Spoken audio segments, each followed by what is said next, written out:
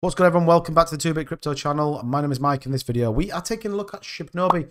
Some pretty big news that's just come out of the AMAs over the last couple of nights. So if you are in the Shibnobi fam, make sure you're subscribed to the channel. Let's jump straight into this one. So we know there's a lot of talk around these exchanges.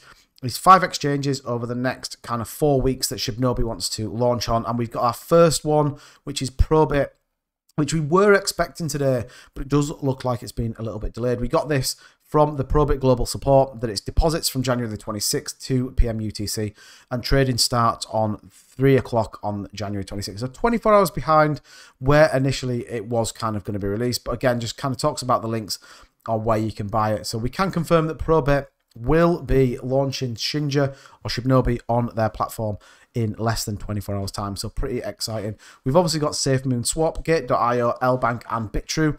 And I think it's going to bring a huge amount of catalyst into Shibnobi. The price has been going really well recently, including a lot of the FUD and a lot of the noise that's been going on. There are certainly question marks over these wallets, which we're going to take a look at in just a minute. But overall, Shibnobi having a pretty good time.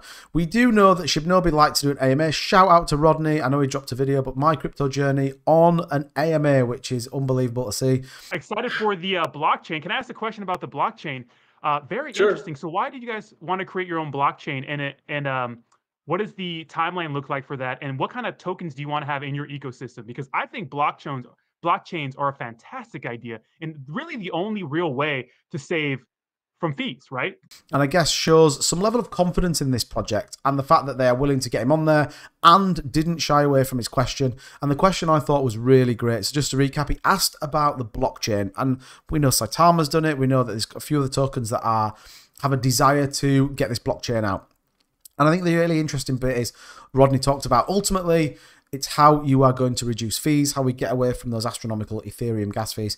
But the blockchain is down, scheduled for Q3 of this year, and any token, they didn't really talk too much into the exact tokens that they're talking with, which is understandable right now because obviously they're working through it. But KYC vetted if you want to be on the Shibnobi blockchain or the Kasari blockchain. So pretty exciting.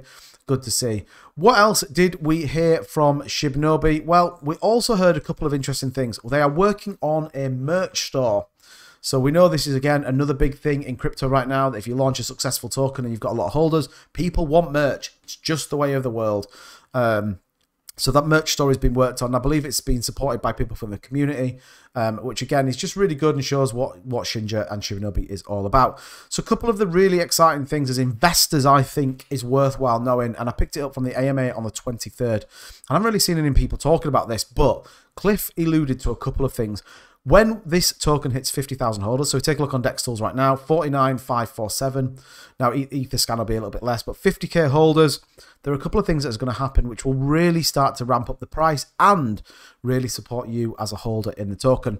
So look, 1.6 sectillion burn is what we're, sorry, 1.6 trillion, no, sectillion, oh my God. 1.6 sectillion burn, which is huge. It's a huge amount of money. Huge amount of supply that will be burnt at 50k holders, which is great, and that's quite commonly known. But here's a really interesting bit. The current tax rate is 9% on Shibnobi, and Cliff talked about once we hit 50k holders, which he believes we're going to see over the next 3 or 4 days, before getting into February, he's going to adjust the tax on Shibnobi, which is interesting. And again, if he'd have announced the contract for Saitama and Saitama's, then he wouldn't have been able to do this, but you are going to hear this right now. 12% tax on Shibnobi.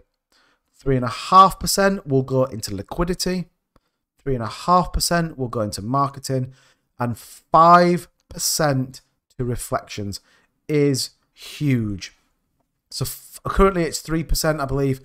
5% of every transaction will be burned into reflections for holders of Shibnobi. So if that doesn't give you a catalyst as to why you wouldn't want to buy into this token, the reflections by themselves is going to be huge. So let's take a look at some of the numbers and some of the price. So currently in the 1123, burnt the zero up 22.3%. Now we have had some recovery in the market in general, but look, some of the stats, nearly 2 million in daily volume, liquidity still holding really strong at $25 million, which is really good to see. Those holders like we talked about, it's getting close to 50k, and the market cap is slowly ever increasing back up to 500,000. And look, will we see $1 billion market cap with this token?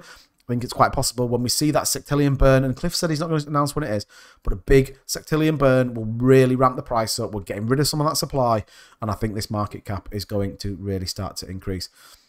Okay, now the hot topic with Shibnobi is the wallets that are sat there, and there's been lots of noise about these wallets. So look, there's just a couple of bits I want to talk about in Shibnobi. So look, we've got the top 10 wallets here, and we're going to take a look at some of these wallets as we kind of go through it. There is an official release from the Zendesk Shibnobi, which kind of talks about it. So wallet 1, I think everyone can be clear that the null address, the dead wallet, 42.7% in the dead wallet, which is good. And again, you can see all of the transactions are into the dead wallet. I have seen tokens in the past where all of a sudden some of that liquidity comes back out of the dead wallets. But yeah, 42% burnt, locked, gone. Cannot get anything out of there. So Shibnobi deployer, which obviously the contract deployer where the tokens come from. So we then have wallet 2, collection of multiple groups of locked investor tokens, and a point being locked exchange listings, staking platforms, Doja swap, leftover balance, etc. So that ends in D96, which I believe is this one here. So the 11th highest wallet you can see with a little contract next to it. So that's what that one is. Wallet 3, marketing wallet, which is the A2DB, which is quite a high wallet. So this one up here with 4.4% of it.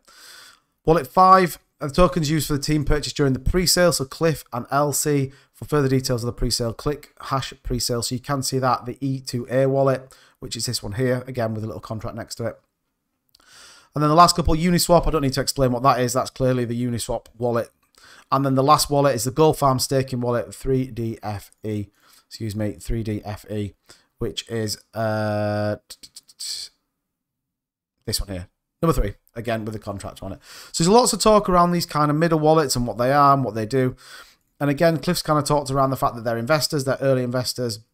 You can see nothing's happened, so 13 days ago. So look, they're not transferring anything out, but I think the big wallets and a lot of noise about kind of what the intentions of these wallets are. But look, as an investor, you either invest in it or you don't. If you're not comfortable with these wallets or you're not comfortable with the project, then don't invest.